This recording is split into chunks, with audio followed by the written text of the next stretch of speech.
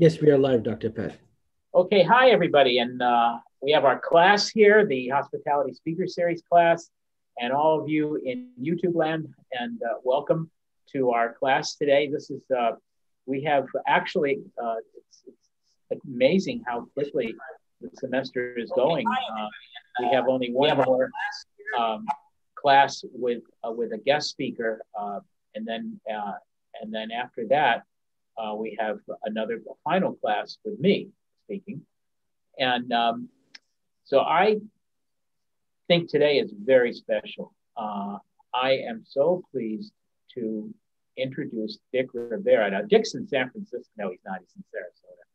And I'm not in Montreux, Switzerland, although I like it in Montreux, Switzerland. I start using this picture to remind those of you who can come on our summer program, which we won't offer this summer, but we will, God willing, in 2022, summer of 2022 in Europe. This too can be a place that you could see. So I want to welcome Dick Rivera. I've known Dick for many years. Dick has been very active in the National Restaurant Association. You were president, I think, Dick. I was. I served a term. Yeah. And he was active at a time when the Restaurant Association really was in its heyday, and students were a very big part of that whole thing that he and his cohorts were doing. And Dick has been with TGI Friday. Dick has had his own companies. He's got his other company now, which he started resurrected a couple of years ago, and we were part of that. He'll tell you about it. But with Bricks, we had the honor of being his test kitchen for a little while, a few weeks. So Dick is a guy who really knows how to balance industry with work, with life. And we are very happy to be with him. We're very happy to have Dick on our board of advisors. You know, he's part of our 16-member board of advisors, which we take very seriously and which we really need, not just for money. The dog, I'm sorry, guys. Hold on. Let me just. Okay, I got her. Not just for money, but also for the wisdom and the talent that he gives us. So Dick's going to talk to you today. And he said, well, listen, is it just going to be a talking head? What are people going to think? I said, no, Dick, I know you well, and you're going to enjoy this today. So he wants you to ask your questions as he moves along, and rather than waiting till the end. So Dick, we have until 1:45. I always think, well, we'll end before then. We never do, and so it'll be a good discussion. So with that, I want to turn this over to Dick Rivera, and also I'll just remind you that Dr. Jihan Chabanoglu is co-hosting this with me, and so Jihan will have questions coming in from the worldwide audience as well. So Dick, it's all yours.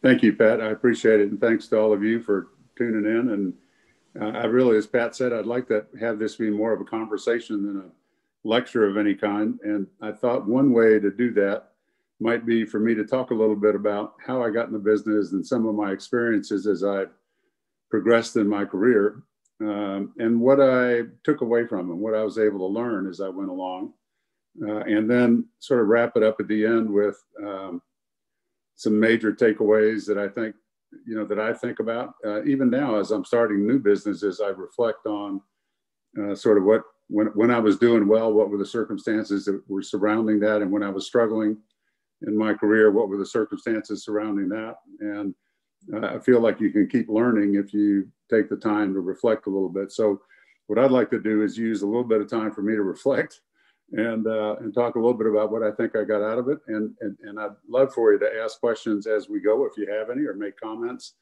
so we can really have an interactive conversation. But let me just start, and I'll tell you that I began my career as what I would call an accidental restaurateur. I got out of the Army in 1970, and I went to Dallas, Texas, because I'd had a lot of friends there when I was in college, and I wanted to go to the University of Texas Law School. And so I got a job working to become a resident of the state, so I could go for the lower tuition because I was going to be on the GI Bill. And during that year, I made the decision I didn't really want to go to law school, which kind of put me at a loss because that's all I'd ever really thought about doing. And but I changed my mind. and knew some people at a restaurant company called Steak and Ale, and I went to work there. And I would start by saying that I was really fortunate that the people at Steak and Ale had about 16 restaurants at the time. Norman Brinker was the founder and the CEO.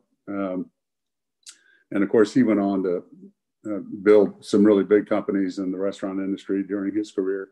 But I felt like being a young man and starting out there in an environment that was really focused on quality and doing things right and really focused on the guest and providing the right kind of experience I couldn't have asked for more. It was a trying time because we were growing fast, and although we were trying to have great systems and great training, we were in some cases outstripping our systems. And so it was a trying time in some ways, but always exciting, always challenging. And I think the thing I took away from Norman and his team was that they were unwavering in their insistence that character and integrity really count, that quality wins in the long run. And even though we had some really difficult times in the early 70s, you probably are not aware of this, but in the early 70s, we had the oil, or you might be, but you didn't live through it. In the early 70s, we had the oil embargo where gas prices skyrocketed, long lines at the gas pump, cost of beef skyrocketed. And Norman and the team were just steadfast in not lowering quality, being clever about how to create value opportunities for the guests to keep them coming, but really being steadfast in terms of sticking to quality and staying the course. And it really, I think, served us well. The other thing about Norman, he was an Olympic athlete at one point and very much convinced about teamwork and how it really powers an organization. And I think he was a believer in looking for the best in people and giving people the benefit of the doubt. And I think that stuck with me as well.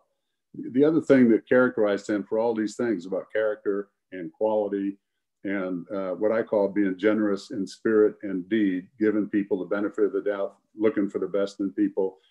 He was also very clear on expectations and he held people accountable. So it was a really great environment because it was high spirited. We felt like we were really working on great things. And there was clear accountability. So you always had the feeling you knew how you were doing and you were getting good feedback on your performance. And so I think I couldn't have asked for a better place. I was there almost 10 years and it was a very supportive environment. I had the opportunity to go to a company called El Chico, which was a moderate size, 100 restaurant, Mexican family dining restaurant, full service, alcohol at bars, but it was more family oriented. Good price points. And I had a chance to go there as president. And I really wanted to just kind of test myself a little bit and see what I could do outside of that really supportive Steak and Ale environment. And so I went over there. It was a big turnaround opportunity. They'd been struggling. It had been a family restaurant that was acquired by a baking company called Campbell Taggart. And they knew retail because from selling bread, they knew retail, but they didn't really understand the restaurant business. And so there was a big opportunity there. And I think kind of what I learned there, I was a very young man and I was full of myself. I had some pretty good success. And so I thought I really knew how to do things. And so what I learned there is you have to get to the root cause of what's really going on. Is it that the business has become irrelevant? Is that why people are walking away from you, both guests in particular, but then employees too? Or is it that it's not being properly led? And I concluded in Dallas, Texas, and the Southwest, Oklahoma, Louisiana, that was our trade area, that it was really more a leadership issue and that we just needed to get back to the basics of leading people well and executing properly in the restaurants. And we were making some terrific progress, actually, in terms of building our average unit volumes and same-store sales. And then along comes Anheuser-Busch and made an offer to buy Campbell Taggart, our parent company. And the reason they wanted to do that is because they wanted to get in the snacks business. They were watching what Frito-Lay was doing and how their snacks business was doing so well, and they wanted to get into it.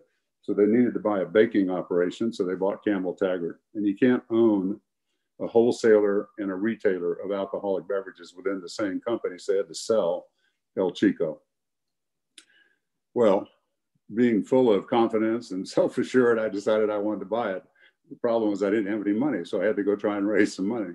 And so I spent the next 60 days, I would say, one summer when was that? That would be in 1982, I think, trying to raise money to buy the company. And it was a terrific experience. Fortunately, I didn't succeed because the last thing I needed to do was to be 33 years old with a ton of debt that I'd personally signed for and being totally convinced that I knew all the answers, which I did not know. And I learned in the process how little I did know. And because I knew about P&Ls, I knew about operations, but I didn't really understand about balance sheets and cash flow. It had not really been on my radar.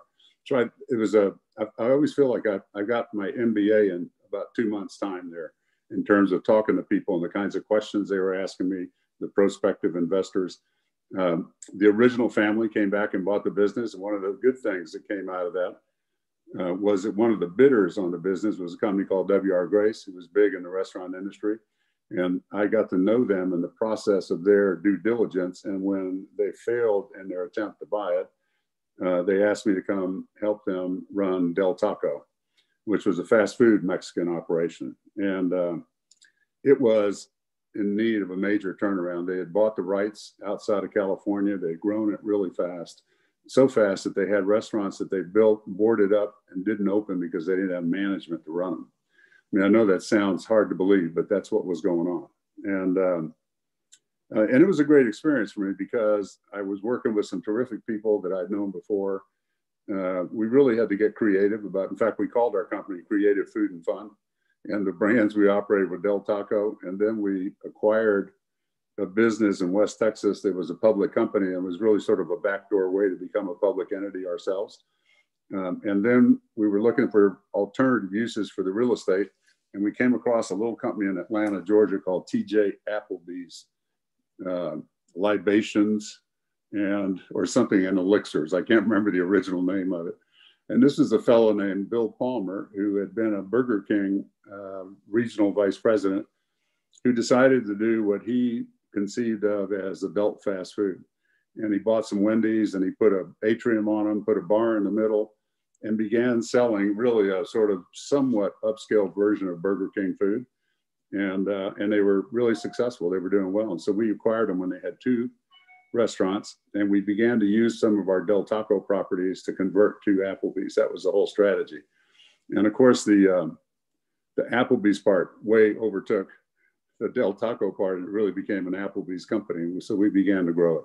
And so I was there as the president and chief operating officer, responsible for the Del Taco business and for the Applebee's business. And I think that was my first introduction to franchising, which was really fascinating and a real lesson for me because I quickly came to understand that you have franchisees and franchisors and they both have to be successful, and that you really have 2 customers, if you will. One is the guest that walks in through the door to buy your product, and the other is your franchisee, and that they both have to be happy with what's going on if you're going to succeed. And so that was a bit of an eye opener for me. And again, some of these things in retrospect sound pretty basic, but it was a real, I think, turning point for me in terms of broadening my perspective and helping me understand sort of the various facets of the business.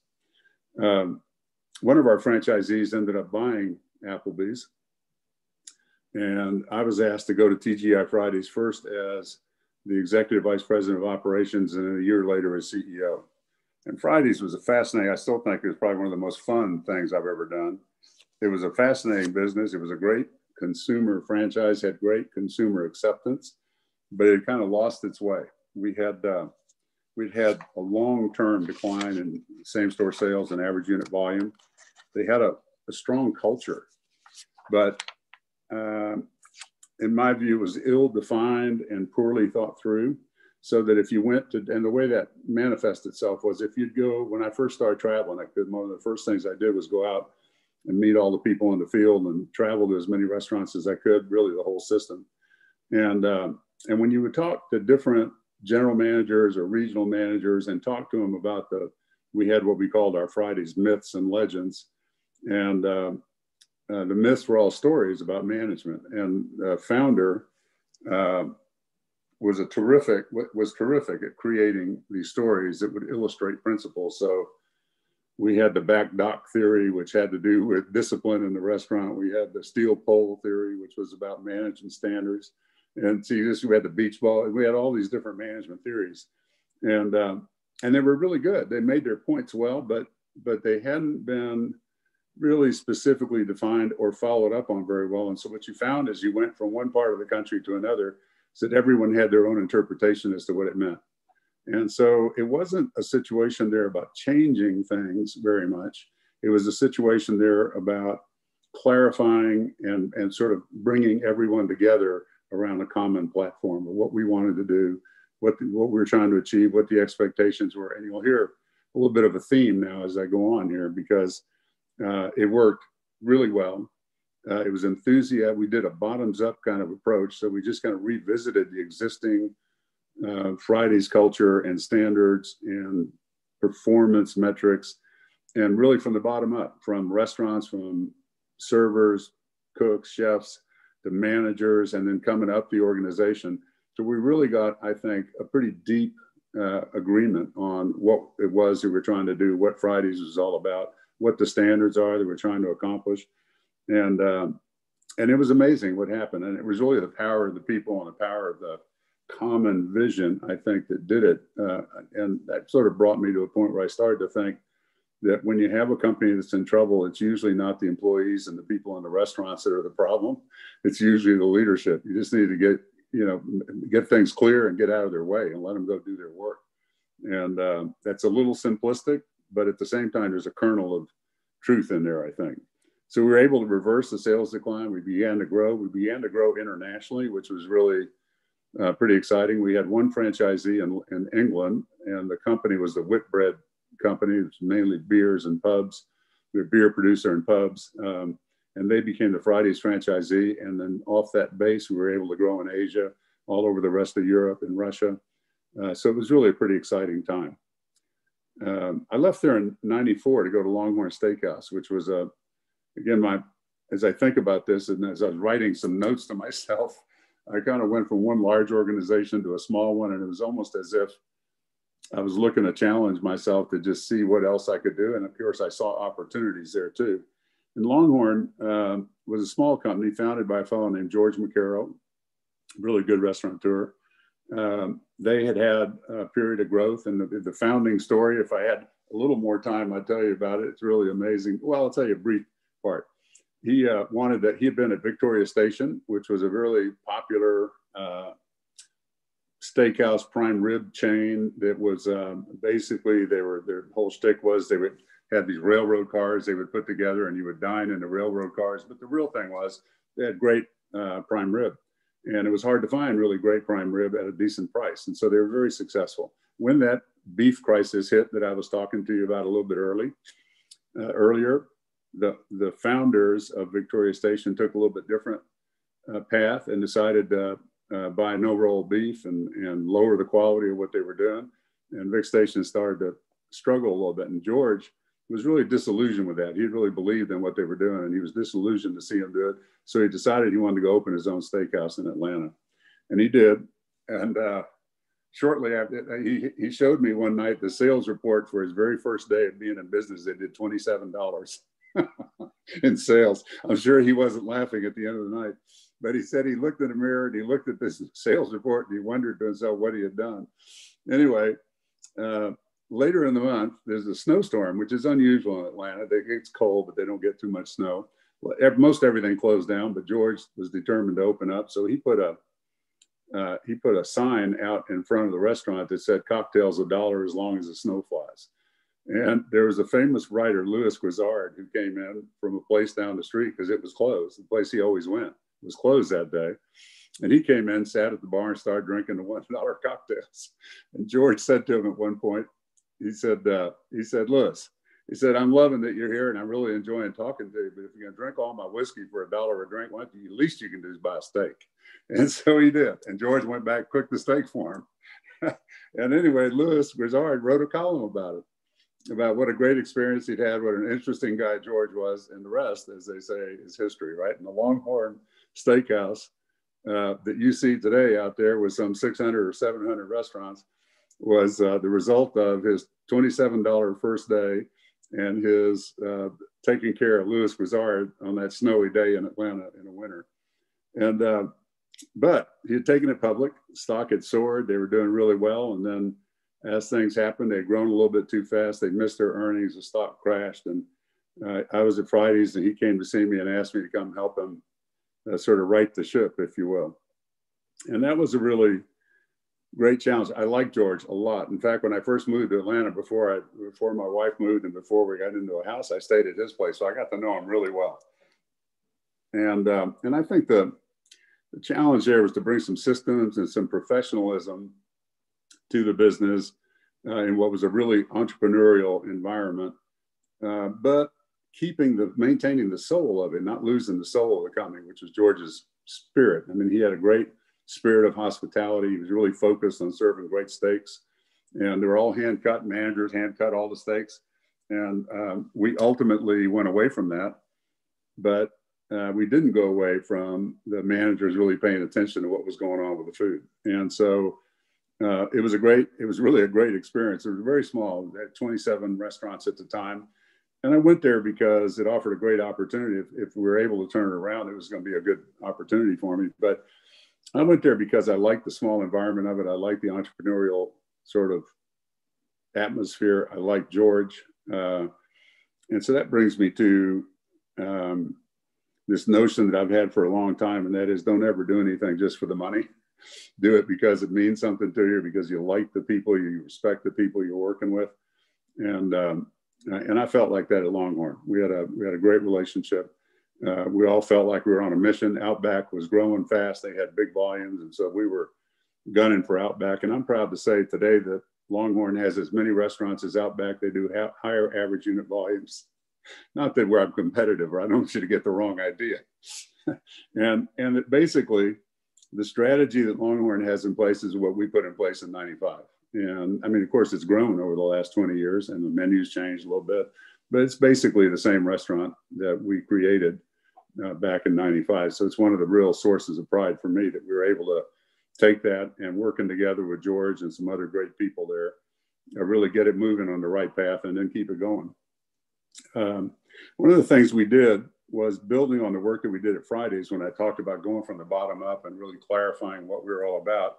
We got a little more formal with it and created what we call the Longhorn Way, not the most inspirational of names, but we were building on that work. And again, starting from sort of a bottom up approach, we talked about what the strengths were, what are the great things about Longhorn, what are the things that we all admired, what are the things our guests liked, what did our vendors like about it, what are the things they didn't like about it, what did we think we needed to change. And we talked about organizations that we admired and what it was that we admired about them. And from that, we basically put together really a way for us to build Longhorn into an organization that could be successful, that could thrive, that could work for all of our constituents, for our employees, for our guests, for our vendors, for our investors, and then we could all be proud of. And again, that was a small company, so it was easier to do. But we really worked hard on getting that deep into the DNA of the company, to where when I would go to restaurants and I'd talk to managers, I'd ask them about it. And I'd ask them what they thought about it and how do we bring it to reality every day in the restaurant, in our interactions with guests and our interactions with employees. And we did it. I mean, we got it pretty deep into the organization, and they have a Facebook page for former employees of Longhorn. And it's just kind of fun for me. I don't post on it much, but it's kind of fun for me to go read what people say about it. And years later, it's really sort of rewarding to see employees talking about that time and what they felt they were able to accomplish and the kind of cultural change that took place.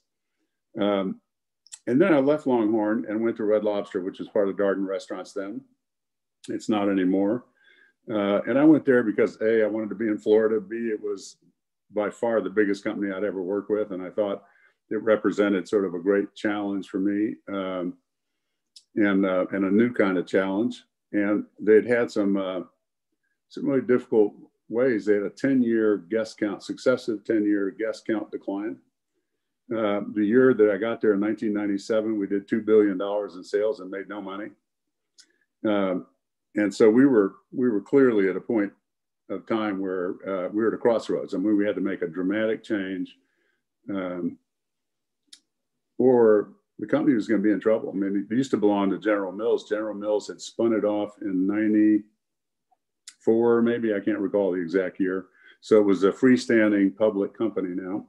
And it wasn't doing well. Olive Garden had been suffering a little bit too, but a fellow named Brad Bloom had come in there and he had it moving in the right path. And so our hope was that we could get both big concepts sort of going on all cylinders at the same time. We knew we'd have something pretty powerful. So we went to work at Red Lobster. And again, I would say that I think the fundamental responsibility, or one of the fundamental responsibilities of leadership, is really providing clear direction, having a vision of where you want to go and why, and then how you're going to get there, and providing that clear direction. So we did what I think is probably, in the situations where I've been involved, the very best job of putting together sort of our Bible. We called it our compass because it was Red Lobster, nautical, et cetera. And it was a pretty clear description of what we wanted our employee journey, as we call it. Like if you're an employee at Red Lobster, from the day you're interviewed to the day you leave, however long that may be, what should that journey look like in terms of what your experience is? And then we did the same thing for the guest. And again, this was, we started with, when I first got to Red Lobster, I went out and did regional meetings, and we would bring servers in. We had servers that had been with the company 15, 20 years, had seen everything, had seen a lot of presidents come and go. And I tell you, there was definitely a feeling of this too shall pass, that they were going to outlast me, And, but we went out and we talked to our people from the heart of the house. We talked to prep people, cooks, we talked to servers, we talked to bartenders, and then started working our way up the management team. And finally got to the executive team and said, okay, here's what we've heard from the employees. We had 650 restaurants, more or less, so some 300,000 employees in Darden overall. At Red Lobster, probably something like 40,000. And so I said, here, we distilled it down. We said, here's what we've heard. And we went through that same kind of exercise, really trying to figure out, and there's a reason I'm telling you all this, so kind of stay with me. But my friends say, Dick, you have to let people know that there really is a point to what you're saying. I do. There's a reason I'm telling you all this, but it's because it's about sort of taking the time to reflect on who you are and what you want to be and what that's going to look like, and then being fairly specific about what are the metrics that you're going to use. So we went through and we talked about our values. What are the things that are just, to us, so fundamental to the DNA of the concept and to the people there. So hospitality was one of them, quality was another, integrity was another. And then we talked about, so what are the principles that are going to guide our behavior and our decision making? And then we said, based on all that, then what are the promises that we're willing to make? That if we have these values and we're going to live by these principles, and what are we willing to say to our employees that you can count on us for that? So an example of the promise, one of the promises was total preparation. So it's all about training and preparing and communicating clearly. Another one was about feedback. And so we just kind of made these promises that we made to the guest. So we worked our way through it, and then we had to implement, and it took us, it took us the rest of the time. I was actually at Red Lobster 4 years before I went to work sort of at the Darden level.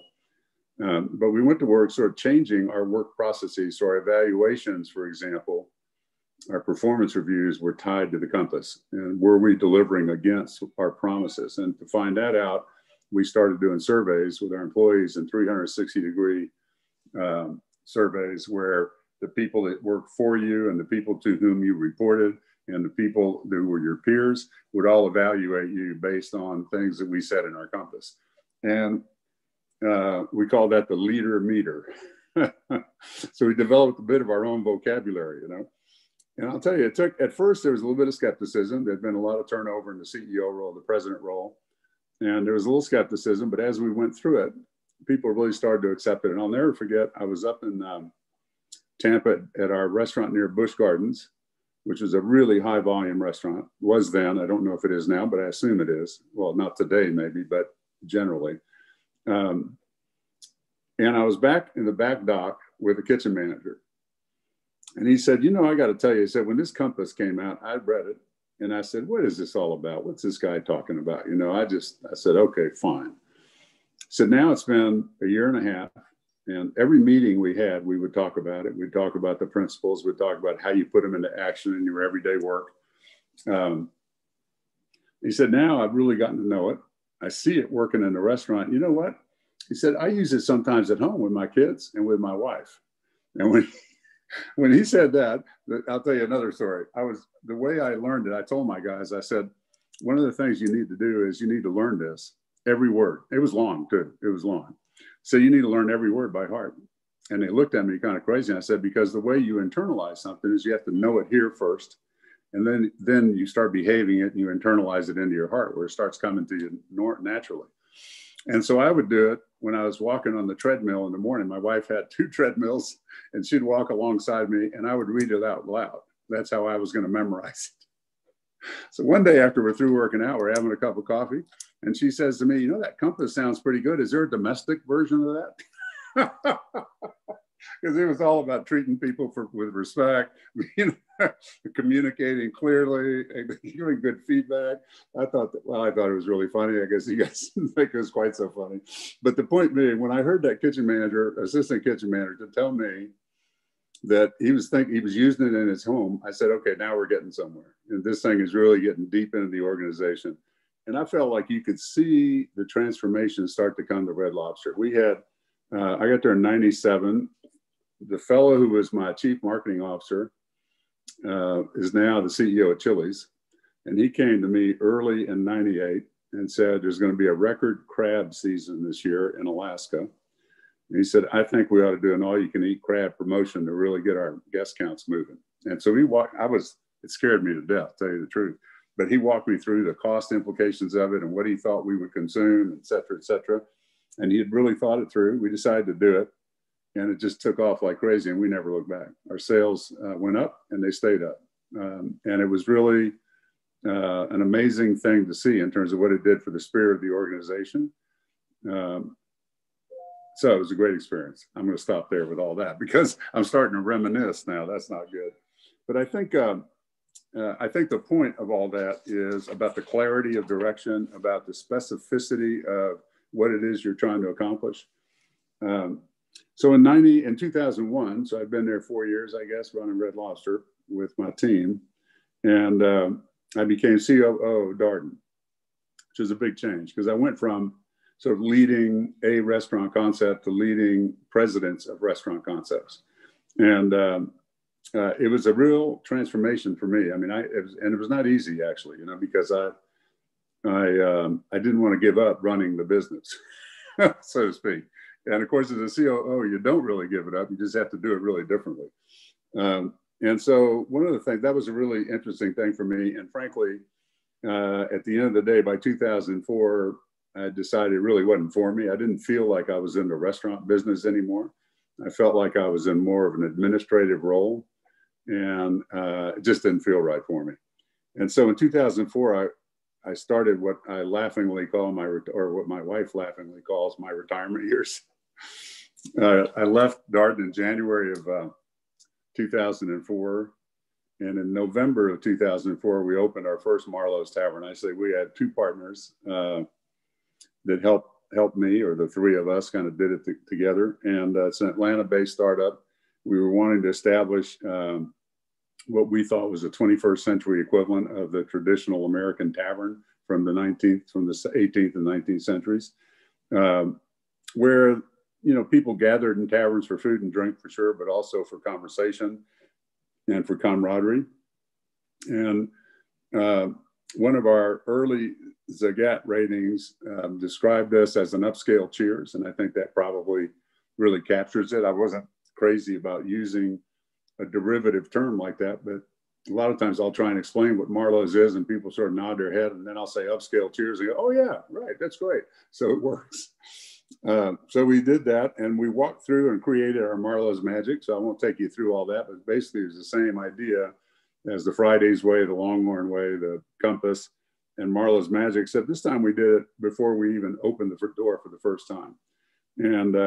And I have to say, I think if you went, and we do surveys every year with our employees, we do a lot of, I think, follow up to be sure that we're living it. And I have to say, we've probably done the best job with Marlow's that I ever have. It was tough in the first couple of years. It was really an interesting transition for me personally to go from being at a big company like Darden to having one tavern in Atlanta. And we made a lot of missteps because we just had to rethink it, about what's this all about. And living with the limited resources was sort of a new experience. In a way, it was like going back to the very start when I first began as a general manager.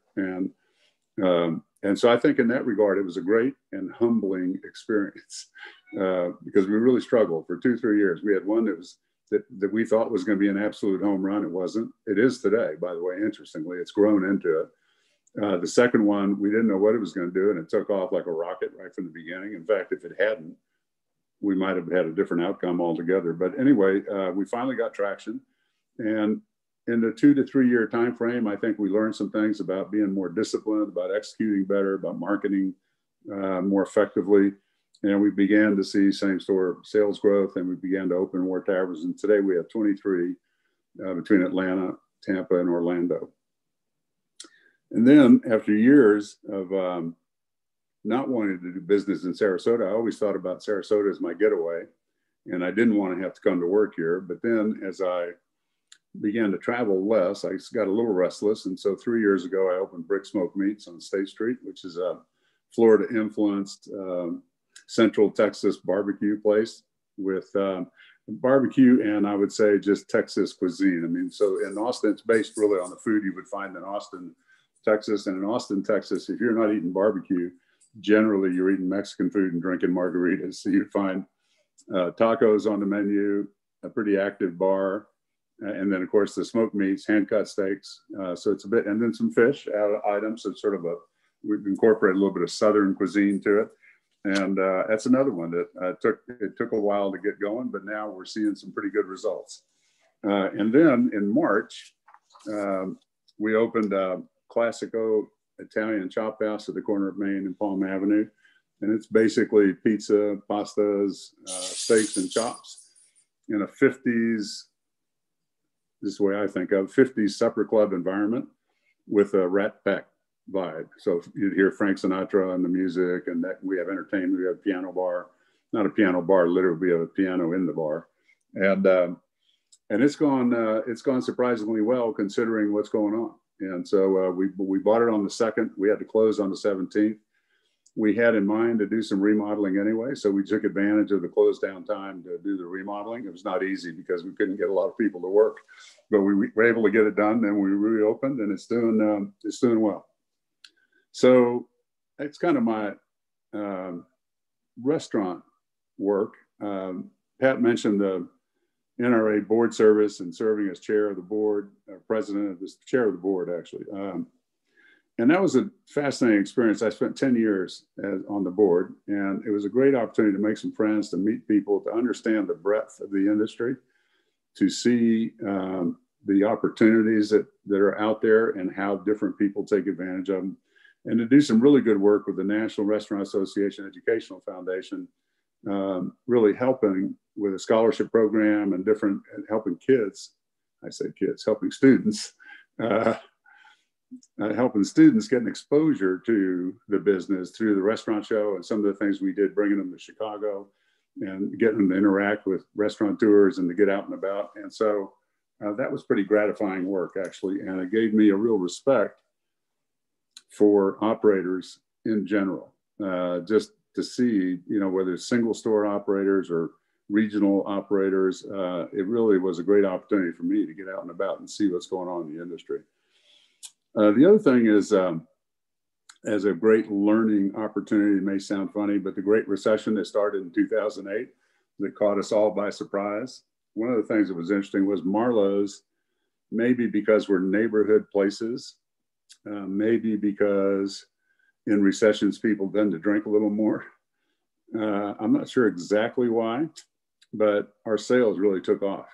And so during a time, 2008, 9, 10, and 11, when casual dining restaurants were really suffering, we were having double-digit sales increases. And so the lesson there, I think, is someone in the crisis is always going to be doing well. The industry is big enough, and the segment, even casual dining, is big enough that even though the general news may not be good, there are going to be people in it who are succeeding. And I think that's where you need to look. So for example, if you look today,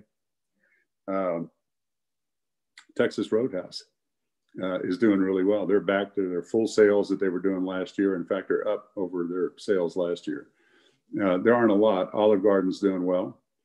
And so you can look and see who's doing well and what are they doing that's enabling them. Of course, in the fast food sector, there are a lot of people doing really well. Panera's doing well. A lot of the drive-through places are doing well.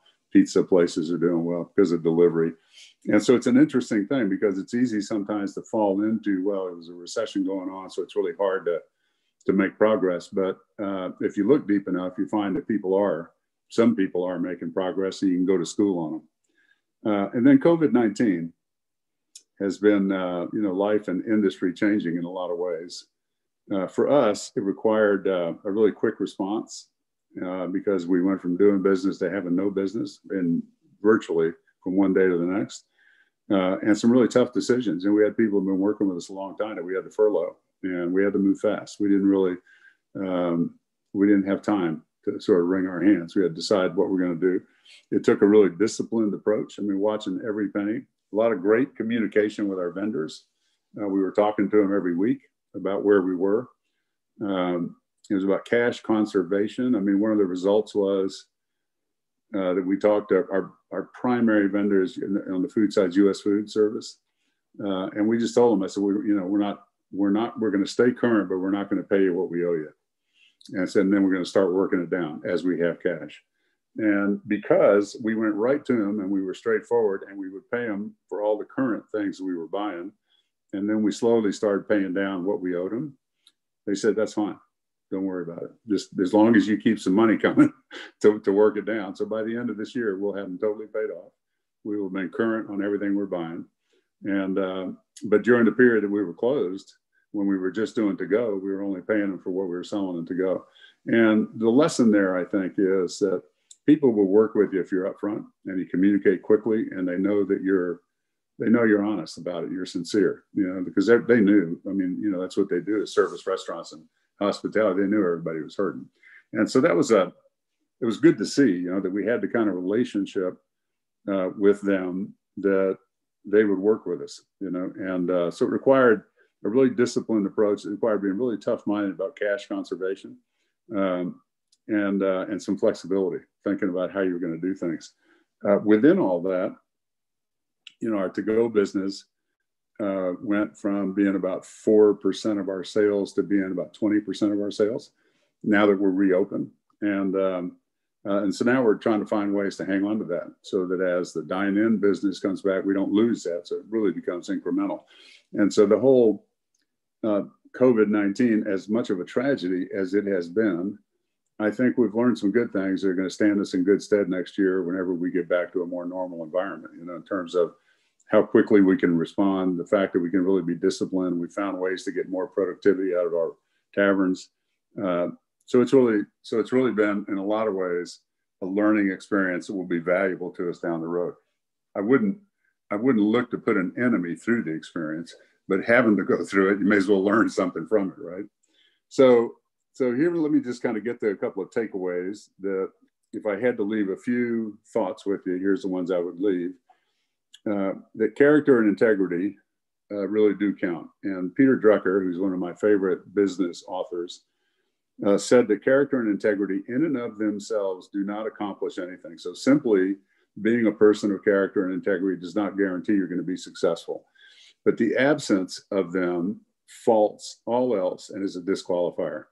And I really, in my almost 50 years now of experience, have come to believe that that's really true. When you see people, not everyone that's a person of character and integrity is successful, but very few who are not are successful over any kind of period of time. The second thing is this whole notion of, and when I talk about our compass and the Longhorn Way and the Marlow's magic, I said, take the time to think through who you want to be and what you want to accomplish. And now this is a great opportunity for you to be doing that because you've got exposure, you're learning every day. And I would just say, take the time, to really kind of think that through. And Stephen Covey, another one of my favorites, said that you should begin with the end in mind.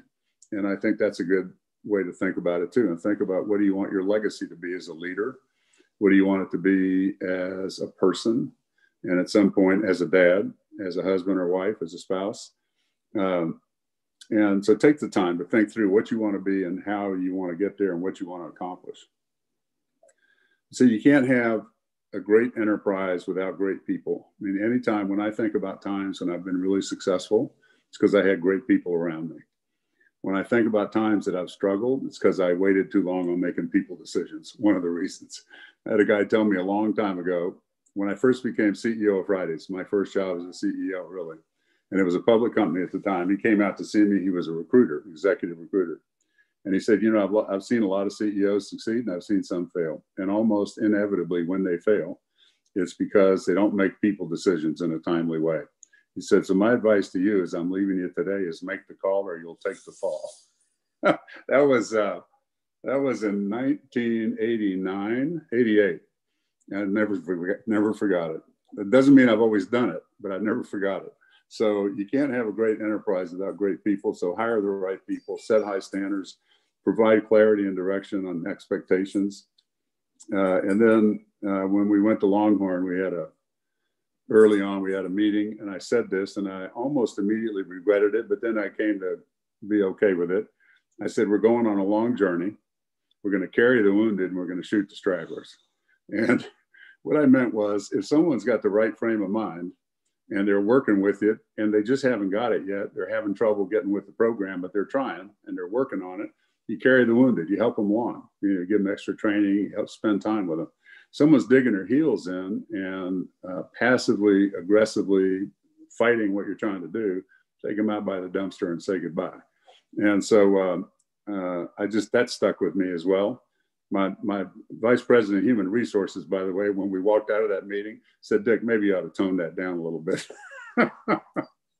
Anyway, so the last thing I would say to you, I think it's the last note, the penultimate, is at the end of the day, Peter Drucker said this too, at the end of the day, your goals have to degenerate into work. And so you got to do the work. And the work is, I think you got to prepare. You got to take the time to really get yourself ready. When I find that I've done things well, it's because I took the time to prepare. And when I kind of struggled is when I thought I could shoot from the hip. And so do your work, do the preparation, and focus on contribution. It's easy to get caught up in political things or side issues, but focus on contribution. How can you add to what's trying to be accomplished? What is it that you bring to it that nobody else can bring to it? And then show up every day and give your best. I mean, I think a question you can ask yourself is, how would the person I want to be do what I'm about to do? How would the person I want to be do it? So whether you're giving a performance appraisal, whether you're dealing with a guest, whatever the case might be, if you kind of hold that for yourselves, thinking, having thought through the kind of person you want to be and what you want to accomplish and what you want your legacy to be, say, how would the person I want to be do this, And then make reflection and thinking part of your routine. I would say at least weekly. Take the time to reflect on what you've been able to accomplish over the course of the past week or two and what you want to accomplish over the course of the next week or two. And the reason I say that is all business is probably this way, but the restaurant business is for sure. That you've got, from the moment you walk in the property, you've got a crush of events coming at you. And I often would say to our guys, it's like swimming against the current. If you miss a stroke, you lose 10 feet. And, you've got people calling off, you've got vendors coming in right in the middle of your business. You've got all kinds of things trying to tear you away from what your priorities are and your objectives are. And so I think it's important to take time to reflect. What was I able to do last week? What am I going to work on this coming week? And make sure that's top of mind as you go in every day so you can stay focused on it. So that's a little bit of reflection on highlights and things I think I've learned from it. And I'd love to hear from you if you have any thoughts, comments, or questions. Well, Dick, you just got it all covered, including COVID. Well, let's just open it up to the students in the class first, and we'll give priority to Group A because you're on deck. So take it away, Group A. I got a question. You guys, I think you said you bought the restaurant Classico. It was Red Classico. Um, Right. are you gonna continue like the nightclub part of it, where at I don't know, at like 10 or 11 o'clock they reopened as just a bar and a dance scene? So of course we can't do that now, Yeah. uh, but it's an interesting part of the business, and it's one that we're debating right now because there's obviously the positives are you love doing the business. It's pretty profitable business, and it draws a different crowd than your dinner crowd. So you're really broadening your reach and you're expanding your brand, if you will. Those are all the positives. There aren't too many negatives. One's it's hard on the business. It's hard on the Mhm. managers, hard on the business. Can be a little confusing to people. Are you a bar? Are you a restaurant? But there aren't a lot of negatives. My guess is that we'll at least do some version of that. If not, they're really full blown. I'll say this. We bought it, I think, on the 2nd of March, we closed. And on the first Saturday after that, I had to take my dog for a walk. And I said to my wife, I said, let's walk down there. We live 2 blocks away. I said, let's walk down there and we'll sit outside, have a drink and see what's going on. And so we got there about 10, maybe 9:30, 9:45. And we were somewhat busy, activity Saturday night. Mhm. And by 10:15 or 10:30, people start showing up dressed to the nines. I mean, and young people, not you don't, well, of course, I'm in bed usually by 10 o'clock, so I wouldn't see it anyway. But I just, it's a whole different crowd that I'm not used to seeing, and really well dressed, well presented. And so I said, wow, look what we have here. And by the time I left, my wife took the dog home. I stayed for a minute. By the time I left about midnight, you couldn't even move on the floor. I mean, people are up dancing, having a great time.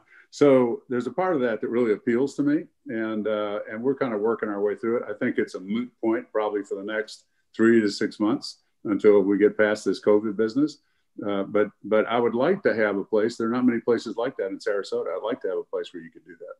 It was that's basically when the Christmas break or spring break or anything like that. It's basically a high school reunion for anyone who went to school around here. Every time I go in there at around 12 o'clock, I see at least 40 people that I've seen. I know. So Wow, that's great. That's good to hear. Thank you. Yeah. it's an interesting feeling going into that restaurant late at night. Have you been in recently? Go ahead. I haven't been there recently. I did go there probably 7 or 8 months ago for the first time for lunch, and it was pretty good. I liked it. Yeah. So we've changed it a little bit. I'm curious to get your feedback. Yeah, that's good. I'll check to have your local eyes for us to look for. Yeah. Okay, and another person from the A group before we open up the YouTubers. Sid, go ahead. I wanted to ask, what made you want to go in the direction of bringing the cuisine of Austin, Texas to Sarasota? Well, I'd love to have a really strategic response for you, saying I analyzed the market and I saw the need and all that. But I was going to the market, the Saturday farmers market, and there was a fellow there who was selling barbecue, Central Texas style barbecue. And I started buying from him and really liked it.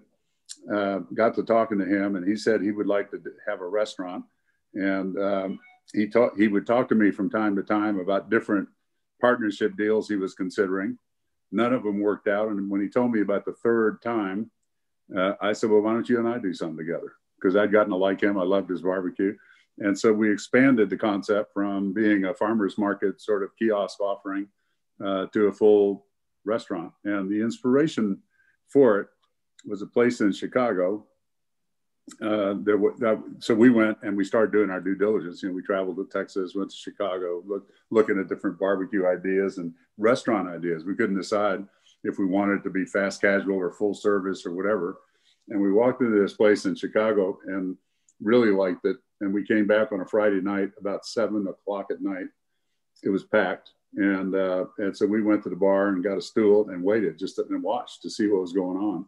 And they were packed till 11 o'clock at night. And we finally went and got some food.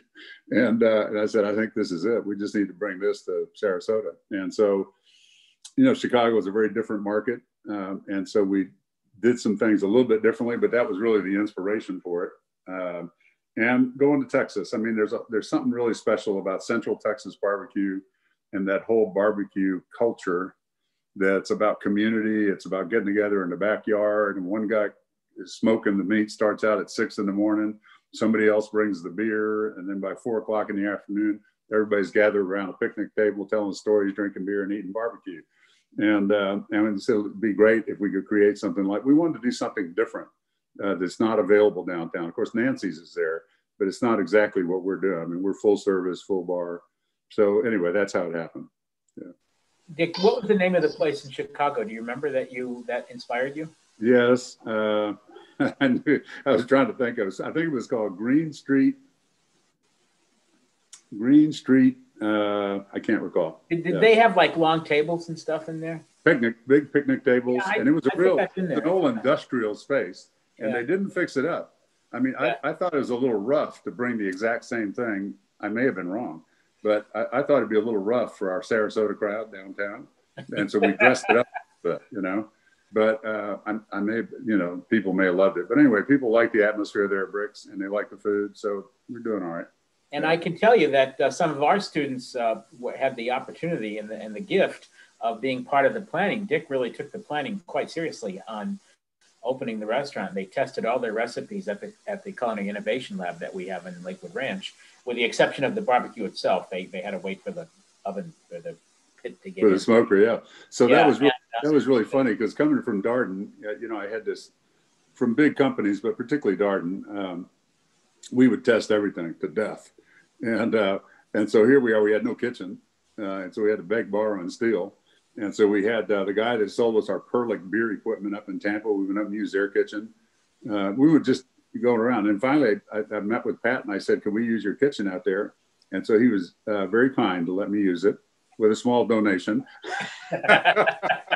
Well, I'm a professor, But anyway, we had to look out for the school too, So anyway, it was really great because it gave us a chance to, and Mark, the guy that did the farmer's market, brought a portable smoker around. We had it out in the back in the parking lot, and we were smoking the meat there and then bringing it in. And so we did a lot of testing ourselves in development, and then we brought people in and did like focus groups, testing the food and having them evaluated. It was really helpful because we got some affirmation of some things that we liked, so we knew it wasn't just our opinion. And then we got some really good feedback saying, I don't think this is going to work, So it really helped us, yeah. And I think, frankly, the barbecue's been good from day one, and our guys have done a good job of keeping the standards up. It is, and the service is very warm there too, and that's good. Thank you. I think that's a great thing. Yeah, and in fact, it's funny that Joe Askren, who's on our faculty, a dream of his and all of ours is if we get a chance to expand one of these days and our facilities, we want to have a dedicated incubator where we could provide that kind of an ability for people to come in and do testing, whether it's opening a new place or whether it's revising a menu. Very hard to test stuff in the middle of operations in a restaurant. It is, yeah. So that was kind of that's an interesting concept. I'd love to talk with you more about that. Okay, we will. Yeah, that's all great. Right, another person from Group A. Anybody else Group B? Yeah, Casey. So my question is, what advice could you give to like a student that's an aspiring entrepreneur that would like to maybe open their own restaurant someday? Just like, what advice could you give to them? So one thing I would suggest is, have you worked in a restaurant? I'm assuming you're talking about yourself. Yeah. Well, one thing I would suggest is really go to school on a successful restaurant, and particularly, this is going to sound kind of funny, but I think a chain restaurant. And the reason I say that is because usually they have really good systems, and entrepreneurs typically, in my experience, have great ideas, real passion. They'll push the execution part, but where they sometimes struggle is on the systems. And so I would really, and if you're working in a restaurant now, I would really make sure that you're availing yourself of the opportunity to learn more about how they actually run it. So that's one thing I would say. The other is, and this is really funny because I was a corporate guy my whole life until 2004. And it's a really difficult path. You need to really be sure that's what you want to do. And I don't say this to discourage. I'm saying this to encourage, because I think it's a wonderful thing, but it's difficult, and you need to really have resolve. You need to be sure it's what you want to do. And then I've heard something years ago said, when you are developing your idea, don't listen to too many people, because you have the idea of what you want to do. Don't listen to too many people. He said, but the minute you open your doors, listen to everybody. and the example that this particular person gave was that when they were first working on the Mac, they knew what they wanted to do. And what they thought they wanted to do was compete on the basis of spreadsheets and word processing, et cetera, with, the DOS-based computers. What they found when they started listening was that people loved the graphics and the illustration capabilities that Mac had that others didn't. So they really pretty quickly said, okay, we're going to be happy with just adequate spreadsheets and word processing. We're really going to work on illustration. And so you really have to kind of think through, like I'll give you an example in bricks. If you go to Texas, and particularly Central Texas, and look for barbecue places, you rarely see sit-down restaurants. What's full service. What you see is you go through the line, and it's kind of a fast casual approach. You get served up, and then you go sit down and eat.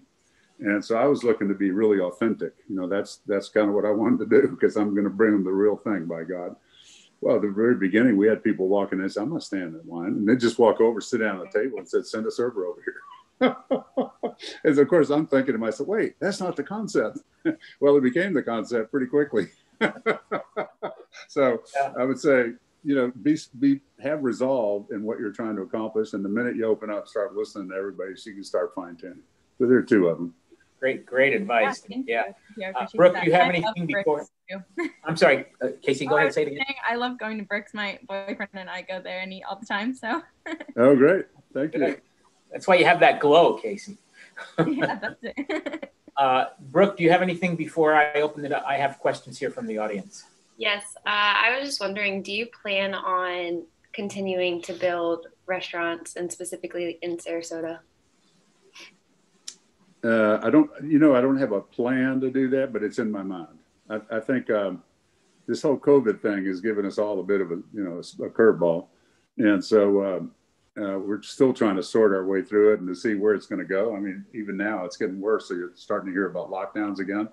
And so, that's got to be in the back of your mind. All that said, I'm kind of an optimist at heart, and I think we're going to get it under control. And by this time next year, I think the outlook's going to be a little bit different.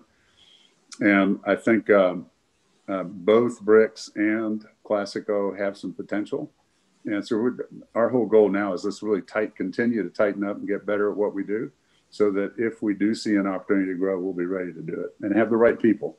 I mean, it's always about building bench strength and having people. So if you can grow, you can really, have the people to do it. So the answer is yes, although I wouldn't call it a plan. It's sort of a thought at this point. Yeah. Thank you, Dick. Before I have some questions too, but I don't want to horn in on the students, because that's why we're here, for the students. And we do have a couple of questions. One of them is from Dr. Adam Carmer, who is on our faculty. And Adam actually worked many, many years in restaurants. And he writes, what a wonderful share, Dick. Thank you. What are some potential new positions students may look at moving forward? Wow. I'm not sure exactly what you mean by that, but so if you mean like what direction might the industry be taken that would create more opportunities? So Adam, why don't you answer that in the chat, and while I go to the next question, and then you tell us in the chat what you a little bit more specifically what you meant. The other question, Dick, is if you were to outline the top 3 skills for a student to be successful in the restaurant industry, what would they be? Wow. Top 3 skills.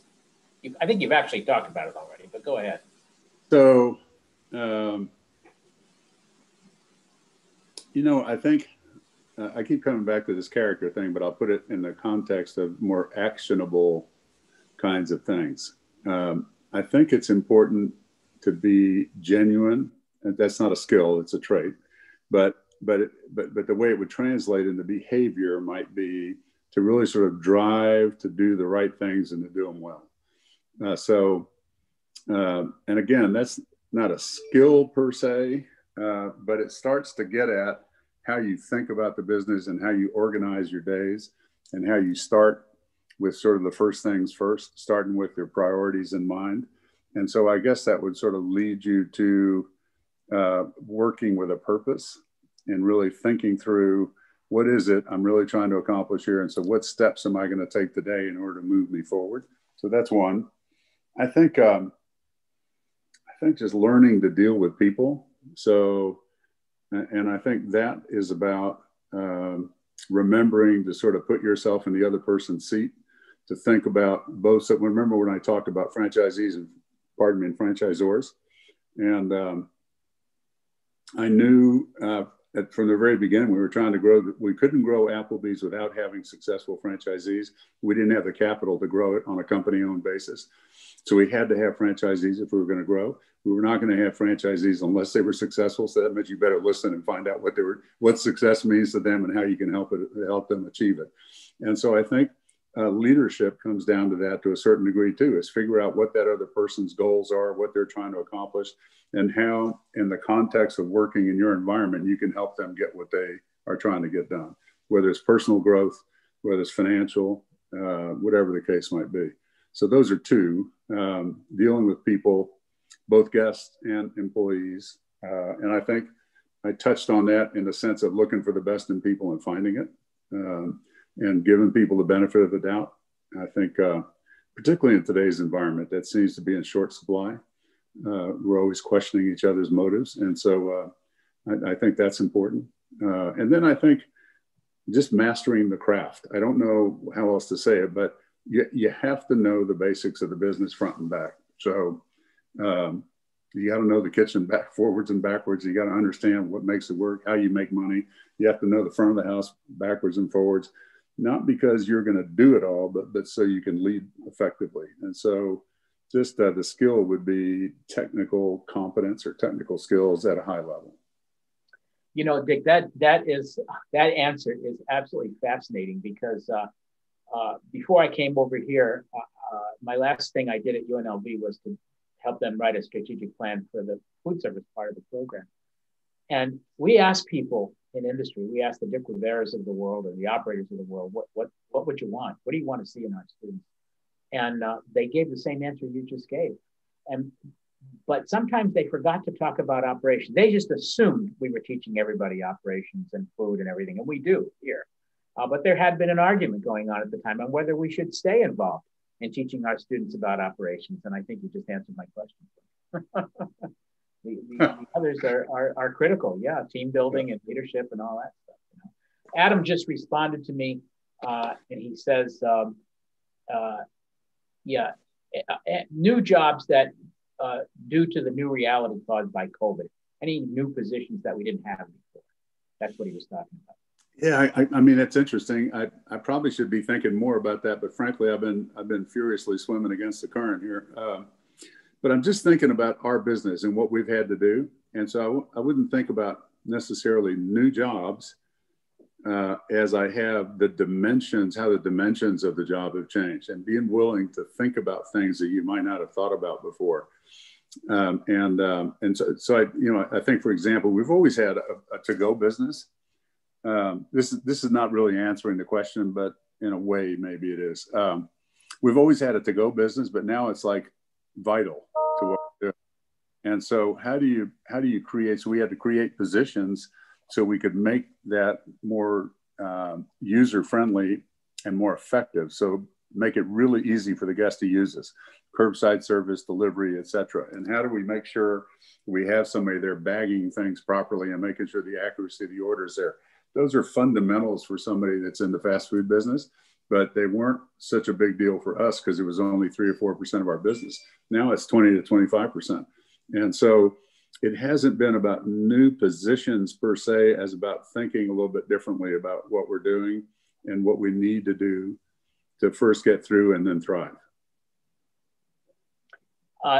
Dick, I just want to probe on one comment you made earlier, which is something that I think about a lot.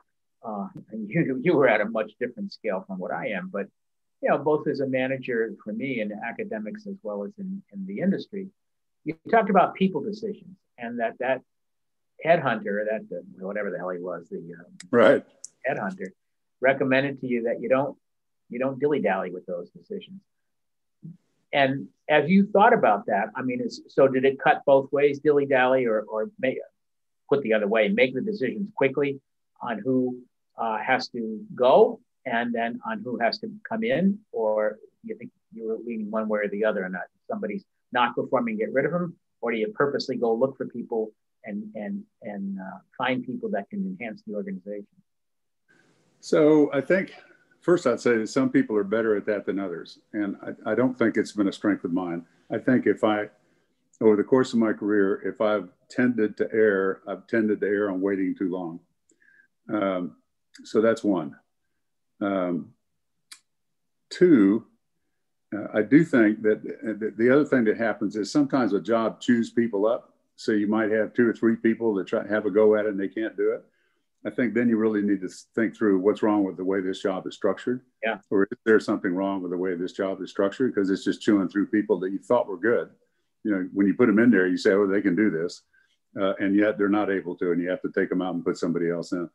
But again, I'll go back to Drucker. He says the highest responsibility of a person in a leadership position is to remove, ruthlessly was the word he used, from office anyone who fails to perform with high distinction. Whoa. I read that a long time ago, and I've never forgotten it. And he didn't say take them out back and shoot them like I did. He said, look, if you made a mistake putting somebody in the position and they're really a good person, have been a good performer, and they just can't do it now, but get them out of there and then figure out what you're going to do with them, but put somebody in there who can do it. That's what he was talking about. But he said, but you have to, and when I talked about being the COO at Darden, leading presidents of concepts as opposed to leading a concept, the principle is basically the same. But, you know, if you're not really running it, the only thing you can do is make the expectations and the results that you're looking for clear and hold people accountable, give them the help they need. Say if somebody needs resources or whatever, give them what they need and then hold them accountable. And the larger the organization, the longer you wait, the worse the consequences. So if you're sailing a Hobie Cat, for some of you who might be boaters, if you're sailing a Hobie Cat and you catch a little wind and you capsize, you just stand on one end, grab the line and pull it back up. You're back on the boat and off you go. If you're running a 100-foot yacht and you capsize, now you got a problem on your hands. So the bigger the organization, good analogy. Yeah, the longer you wait, the tougher it is to fix, you know. Good analogy. Well, listen, students and audience, I just want to thank you all, students, for being here. I know some of you have to go to another class. And Dick, I'm going to ask you to remain just for one more question. But students, if you have to click out, we get it. We understand. We know that. It's a quick question. So students, just for those of you who do have to go now, next week's speaker is, wait a minute, get my sheet here, is Ken Edwards of TriStar Hotels. He's also on our board of advisors, and he's CEO of TriStar. It's a company that owns hotels and manages hotels. And Ken was a former student of mine many, many years ago at UNLV, and he just got his master's degree with us as he gets ready for his third career. So Ken will be on next week, and I'll post the information for you to look up on him. My last question to you, Dick, and this is a tough question. I apologize in advance, but what motivates you after doing all you've done? Amazing, both organizations, you know, the Restaurant Association, your businesses, big companies, small companies. What motivates you to keep doing what you're doing right now? Why do you open these new restaurants? I'm just curious. Well, I'll relay just a brief conversation I had with Leslie, who I think you've met. She said, you know, when I left Darden, she said, you know, you're on my time now. You know, I waited all these years and we traveled all around the country. Said, this is my time, when I was talking about opening bricks. And I said, you know, some guys, when they get to be my age, buy boats, buy airplanes. Some guys get in the cars. Some guys get into women. I said, I'm into restaurants. And she said, okay. She said, you can do your restaurant. I said, but here's the deal. You can do it as long as it doesn't interfere with our travel schedule. Well, that's a wise woman. So, And, so I've had to find a way to compromise, to be able to do it. It's what I like doing. I like being in the restaurants. I like talking to the employees. I like talking to the guests. It's what I like doing. And, but, you got to have a life too beyond that. And so we do. I'm with you, brother. I agree with you. I think those of us who are passionate, I'm as passionate now about teaching as I was 45 years ago. And I'm lucky to have it, Yeah. Well, Dick, thank you. Don't go away. After the students leave, I have a favor to ask of you. It's not Okay. as money. Don't worry. I'm not going to ask you for money. Let me just say thanks to the Stay students. on for a second, too. Okay. And Bo, did you have a question?